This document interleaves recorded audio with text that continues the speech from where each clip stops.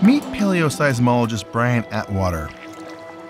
He and I are paddling up the Copalis, a coastal river that rises and falls with Pacific Ocean tides. We're here at low tide, but at high tide, the river can rise enough to overflow its banks, flooding the surrounding marshes with salt water.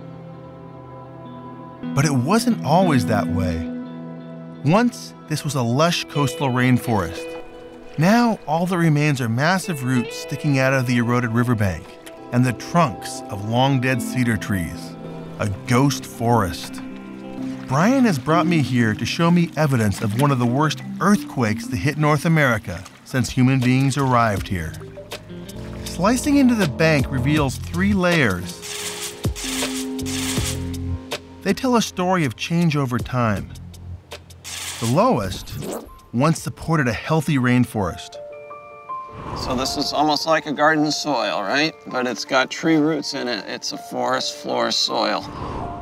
Just above is a layer of sand, entirely out of place. Its sharp definition tells Atwater that whatever put it here came fast and furious. How do we do this combination?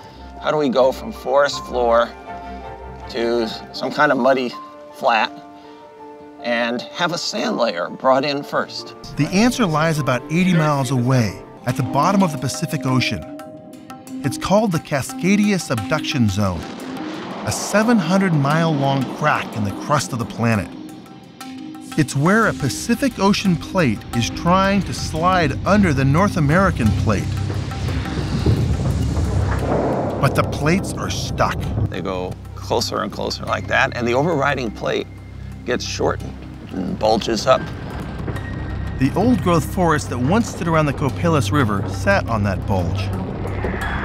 But then, the plates broke free along the fault, causing a violent earthquake, dropping 600 miles of coastline as much as 5 feet and into the tidal zone.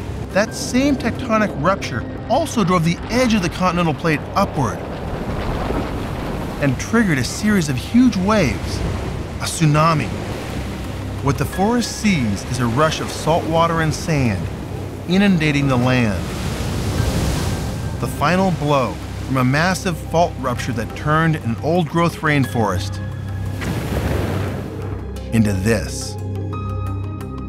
We now know that this cataclysmic 1-2 punch took place in the year 1700. Today, everyone wants to know, will it happen again?